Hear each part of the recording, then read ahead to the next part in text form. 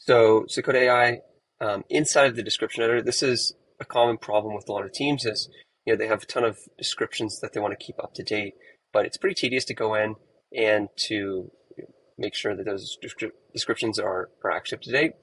This is a problem that I've actually experienced myself. I have a ticket to go in and make sure that all of our we're calling them like critical data um, resources are documented.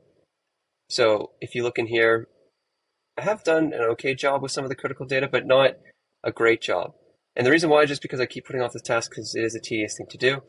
Well, with the new AI inside the description editor, makes this job a lot easier. So what we're doing is you can see that there's this new button called Generate Description.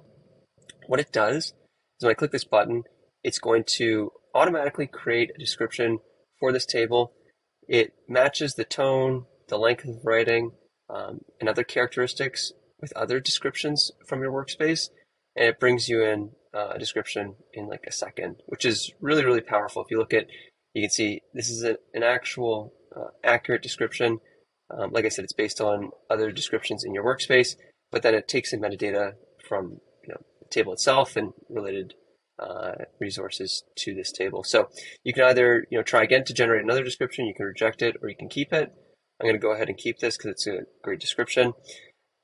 So that's a way to do it for a single resource description, but you can actually do this in bulk. So if I want to go ahead and just get the task done and add descriptions to all the different resources here, I can do that. You can see that there's a button up here, Apply AI Description. If I go ahead and click that and generate, it's going to automatically override any descriptions that are in there. But you can see that it generated the descriptions quite quickly. So that's on a table basis.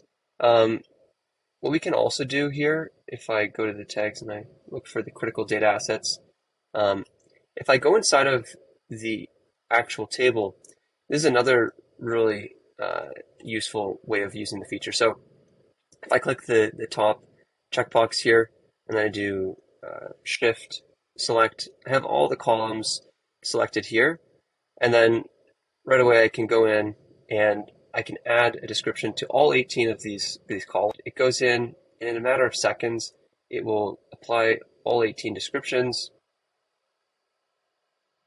And I'll refresh the page, and voila, you can see that I have descriptions that are pretty concise and very accurate for all of the 18 columns in this integration table. So very useful feature. It'll really speed up the ability for editors to go in and get to 100% documentation with respect to descriptions, and it'll just make it easier for people to go in and understand the resources that they're looking at. So hopefully this is helpful. We're excited to release these two new features. Also just want to shout out Vinod and Cash, who were the ones that worked on this AI description, having Secoda AI embedded in the description editor. So great job on both those features, and hopefully all the users enjoy it.